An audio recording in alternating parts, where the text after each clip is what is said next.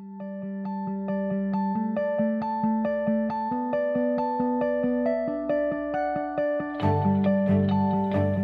believe that locked up within your heart is your perfect blueprint.